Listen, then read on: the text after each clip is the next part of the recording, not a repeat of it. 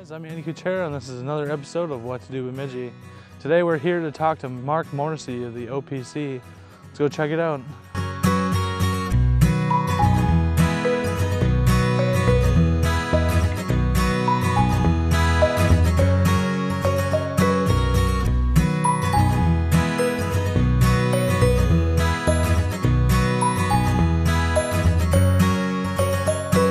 My name's Mark Morrissey. I'm the director of the Outdoor Program Center here at BSU. I've been doing this for about 18 years. So we call it a rock wall, and we're open evenings from 6 p.m. to 9 p.m. for students or the public. Public can just pay right at the desk. We're also open on Sundays from 1 to 4, and that's a nice time for families to come in, like with little kids. It's usually a little bit quieter. We can also schedule special groups, school groups, scouting groups, birthday parties. Kids can come in and swim and climb, and this is a great thing to have here in the winter time when it's 10 below, and we've got this wonderful indoor recreation facility. Summertimes are our busiest season. We have rentals for the public and for BSU. We have youth groups, we have school groups. We kind of run like a summer camp. So we have canoeing, kayaking, paddle boards, sailing, bicycle rentals, camping equipment, and we're open 7 days a week in the summer.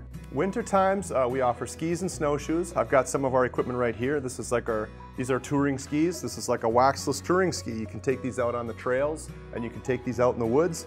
Very nice, lightweight, tough equipment. This has been a great winter for snowfall. So we have snowshoe rentals. These are very lightweight, aluminum frame snowshoes. So these are very adjustable and easy to use. There's lots of great opportunities for snowshoeing in this area. And then another thing that's been gaining popularity are these fat bikes. Have really taken off. This is a bike with really big tires. It's a real simple machine with big flotation, so you're able to ride on either very soft trails or even on snow on packed trails. So people have gotten a lot more into adventure cycling and winter cycling. Keep events on Facebook, and we also post them up on the university calendar. We've got we use our swimming pool. We do some log rolling classes. We teach some kayaking classes, paddleboard classes. We're also doing some cross-country ski lessons that are coming up. And we do our registration with the City of Bemidji Parks and Recreation.